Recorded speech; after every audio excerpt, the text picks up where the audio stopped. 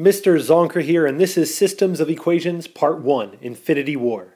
Systems of equations. This is two or more equations that have the same variables, and these are powerful because now we can learn to solve equations that have more than one variable, like we haven't been able to really do before. A solution to a system are the variable values that will make all equations true, not just one of them, all of the equations. Now, systems of equations can have different numbers of solutions, just like we've had with equations with one variable. One solution on a graph would look like the point or the xy values that make both of those equations true. So one solution, and that solution is where those lines intersect. No solution would be like two parallel lines. They have the same slope. They are never going to intersect as far as they go. Infinitely many solutions, this means you're dealing with exactly the same line, the exact same equations, and if you can't quite see, there's actually two lines directly on top of one another, and these are infinite solutions because every single point they have in common is a different solution. The first method we're going to look at to solve a system is by graphing. It's important because we're looking for the point of intersection to be neat and use the slope to find more than one point. We'll go ahead and graph this first line in red and this second line in blue on the same coordinate plane. So for our first line, y equals 2x minus 1, we have a y-intercept at -1, a slope of up 2 over 1, up 2 over 1, up 2 over 1, and we can see how we can find multiple points to get a nice straight line.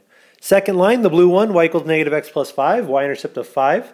Slope is -1 over 1, -1 over 1, -1 over 1, -1 over 1.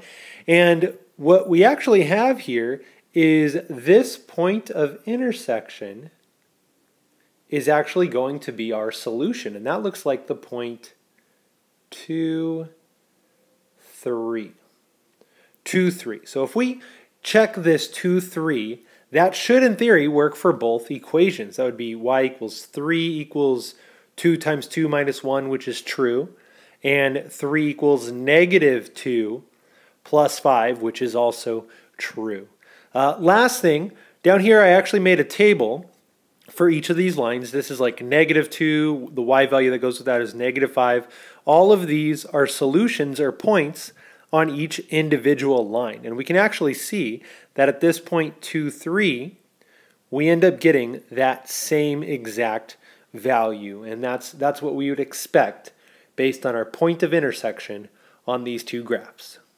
The next method we're going to look at is solving by substitution. For substitution, you want to isolate any variable in any equation, then substitute into another equation, solve to find one of the variables, and then substitute that variable that you found into any equation to solve for the other variable or variables if you have more than one missing.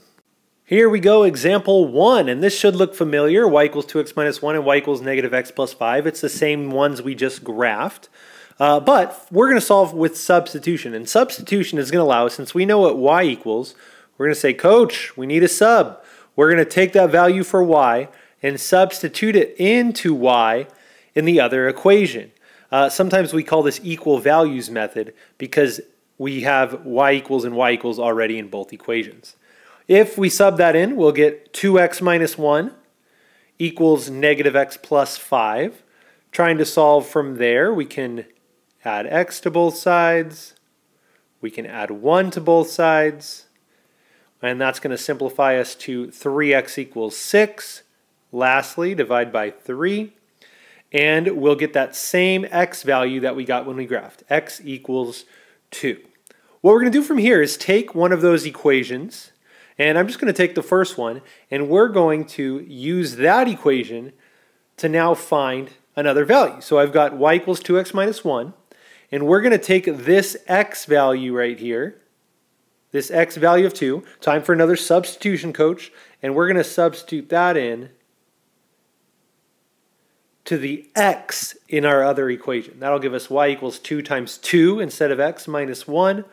Or 2 times 2 is 4 minus 1. A final y value, final y value, guess they're connected, that's fine. Final y value of 3.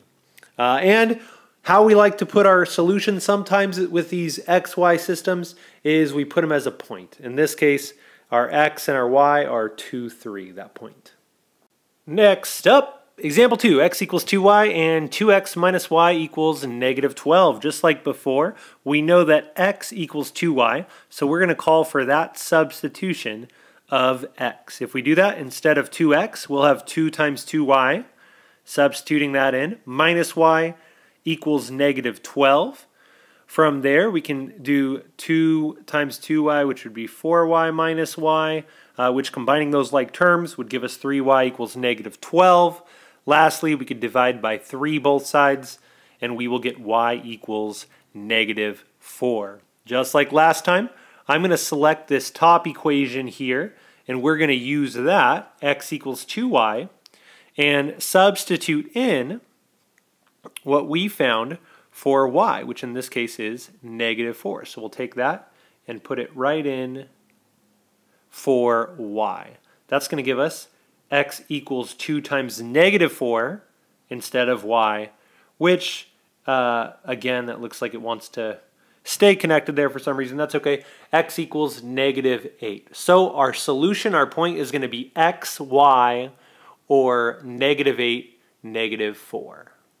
Last example, here we've got 2x plus y equals 4 and 5x minus 2y equals 10. This one's a little different because I don't have a variable isolated. So first thing I need to do is choose what I want to isolate. When I'm looking at this, it looks like this y is going to be the easiest thing because I don't have to deal with dividing or any fraction. So if I subtract 2x from each side of this equation, I'm going to end up with y equals 4 minus 2x. Y equals 4 minus 2x.